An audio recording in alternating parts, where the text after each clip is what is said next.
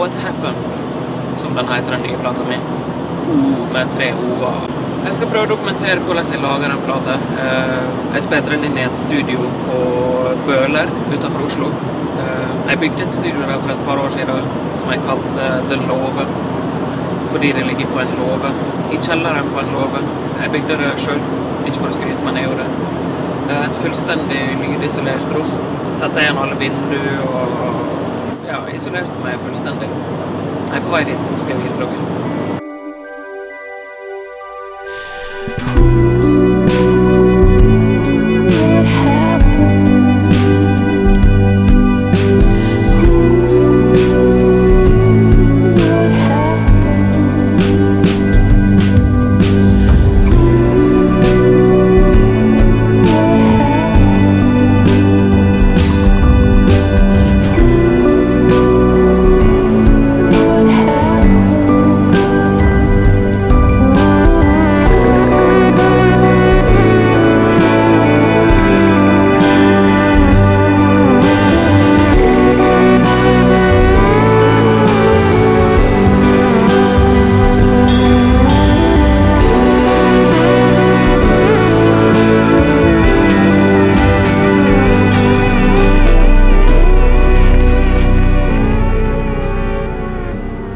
Her er det låve på Bøler utenfor Oslo.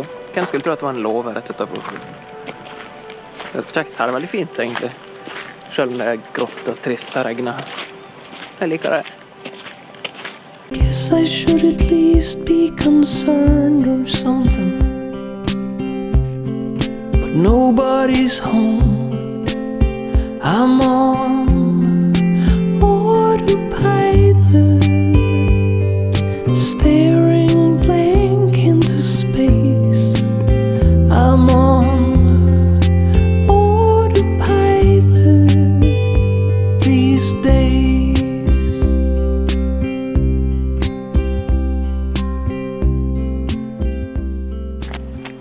Ikke for å syte og klage alt for mye. Det er det vel nok av i sangene på denne plata.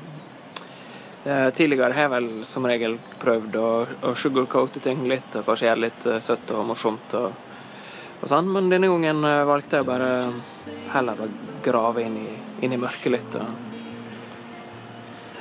bruke det til noe.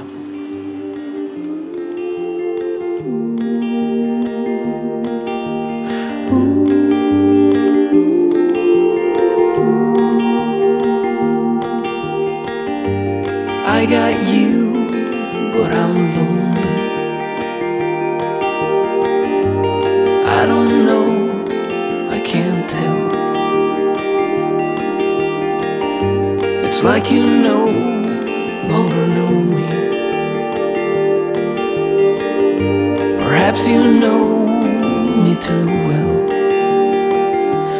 Ooh.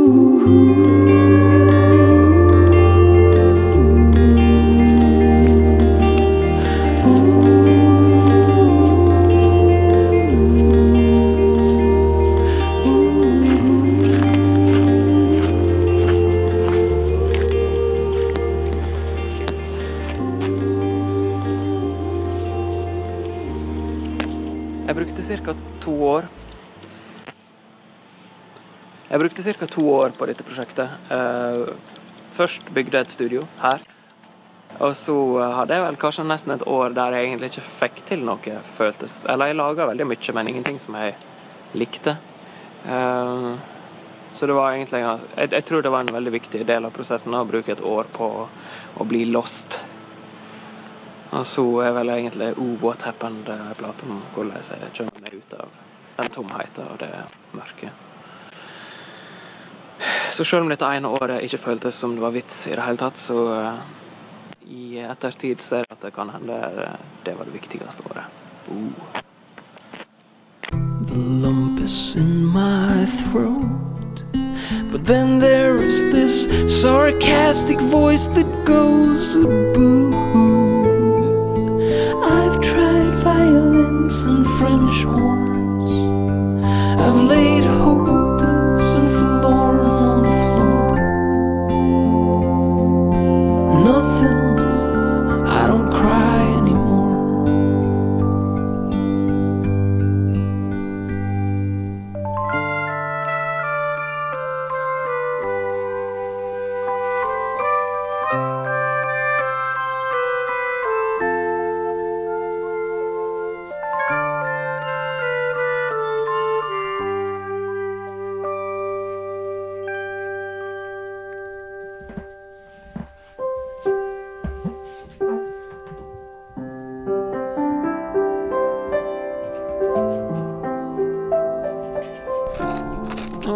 Hei, jeg sitter her i matpause.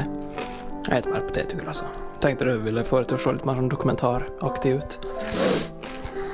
Jeg liker veldig godt å se sånne musikkdokumentarer. Da er det som regel masse folk og intervju med produsenter og musikere der alle er litt sånn Egil Olsen er et geni, og what happened? Det er allerede et mesterverk. Og ja, og sånne kule scener med sånn intern humor og kanskje til og med konflikt og krangling og sånn, men her er det bare meg. Og bortsett fra når jeg sitter og snakker i kamera på telefonen min, sånn som nå, så er det bare helt stilt. Kjedelig. Sitter bare her alene. Bra film.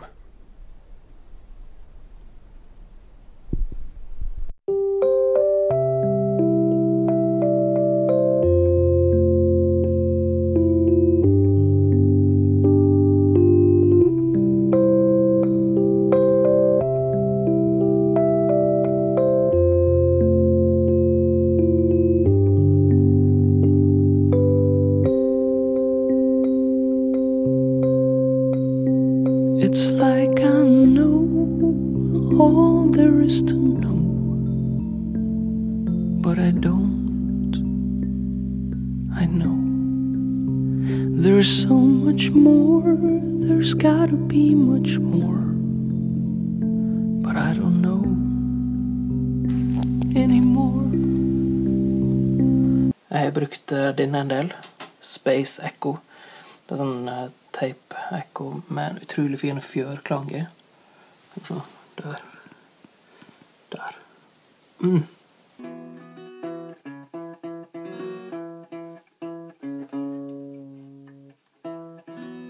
Find way. Og på Find Away så er det sånn dunking i bakgrunnen. Det er sånn perkusjon. Men det var egentlig en gitar og en kølle. Jeg tror det var 3 gitarer. Og så kølle som jeg slo på forskjellige plasser. Sånn. Det blir forskjellige lyder. Så ja. Så det var litt inside information. Viktig å ha med det i en sånn film. Sånn at dere kan tenke så det var sånn de laget det.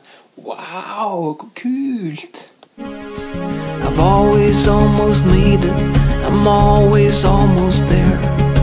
Yeah, you know the world's not always fair.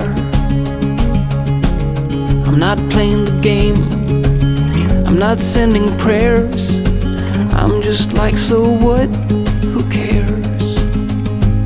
'Cause I'll find a way. I've been in the woods before. I have seen the night. Når jeg skulle spille inn denne plata, så hadde jeg lyst på et litt annerledes lydbilde. Tidligere har jeg jobbet mest med akustiske instrument. En del sånn stryk og litt blås og piano og trekkspill og kassegitarer og sånt. Men nå hadde jeg lyst til å bruke litt mer gamle synter og keyboard. Sånn som denne her, for eksempel Jupiter 4. Utrolig tøft, hører du til det? Det er alt mulig kult. Det høres ut som verdensrommet. Jeg har ikke vært i verdensrommet, men jeg tror det høres sånn ut. Eller, egentlig, vet du. Det høres jo mer sånn ut. Sånn tror jeg det høres ut i verdensrommet. Try to keep going. I'm trying. I'm trying. I'm trying. I'm trying to hold on. I'm trying not to let go. I'm trying to keep going. Trying, trying.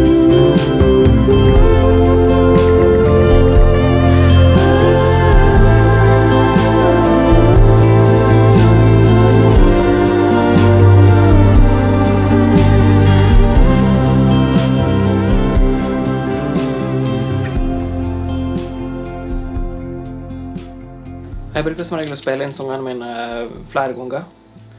Gjerne mange ganger. Prøve det meste. Prøve å feile. Det beste jeg vet er å feile.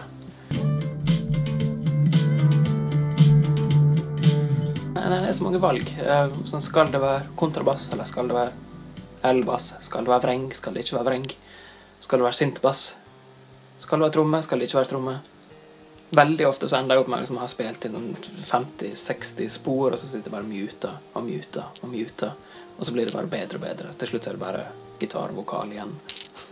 Write a song about it. Write a song about it.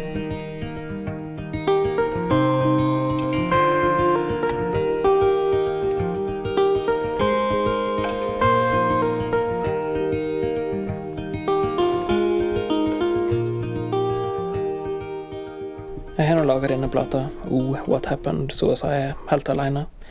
Jeg sitter nå her. Jeg har også laget platekoffer og musikkvideoer, og jeg har til og med laget denne filmen her alene. Jeg har med et par musikere, for all del, og jeg har alltid hundene mine her i studio. Hellboy og Fender. De har til og med fått sin egen sang på plata. Good Talk heter den. Og på denne plata så prøver jeg å finne svar overalt. Jeg snakker til og med Gud, og jeg snakker med stjernene, og på Good Talk så snakker jeg med hundene mine. Jeg sa det vel i et intervju en plass. Svaret ligger alltid i deg selv. Du trenger bare den rette lytteren. Og for meg er det hundene mine. Veldig cheesy å si det, men det er sant.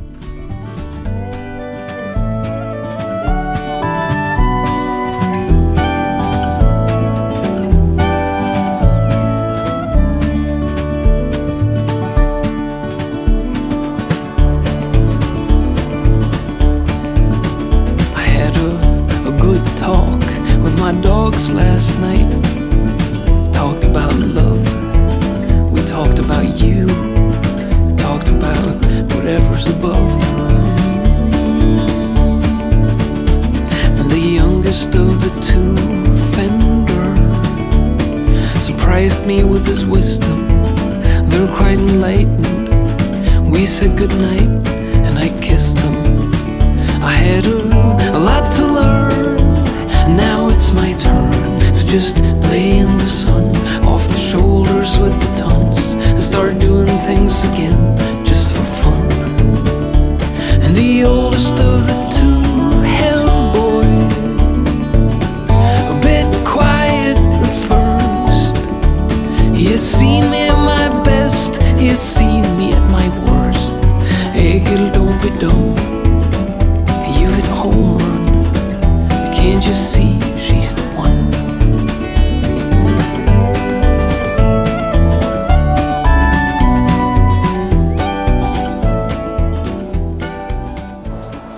Jepp, så sånn er altså mine arbeidsdager og nettet. Tror det eller ei, så har det faktisk vært veldig, veldig kjekt å lage denne plata. Jeg elsker å være i studio og lage musikk. Og se på meg nå, på YouTube og styr.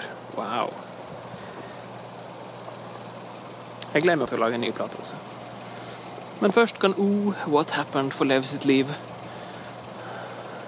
Håper dere liker den. Ja. Ok. Slutt.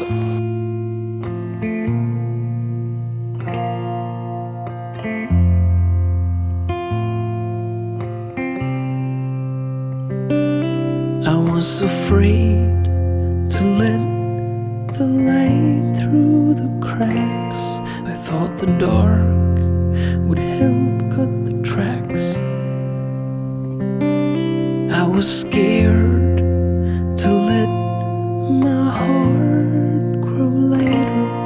It seemed bad for the singer-songwriter, but I can't believe I was about to leave, just to have something to write. I know it's not right, about to leave, just to see how I'd feel.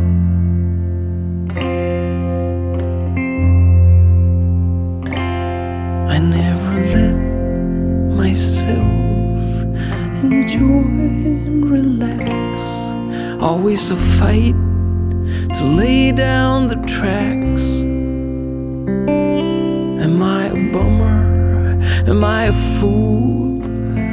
Am I an outsider just because it's supposed to be good for the singer-songwriter? I can't believe I was about to leave just to put it in a song. I know it's wrong, about to leave to fake something real.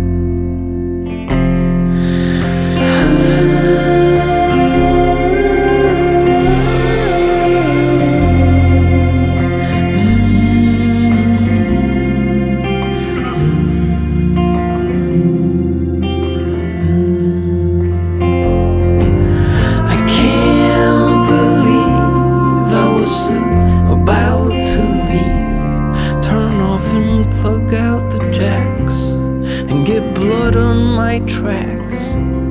About to leave you for a goddamn review. I can't believe I was about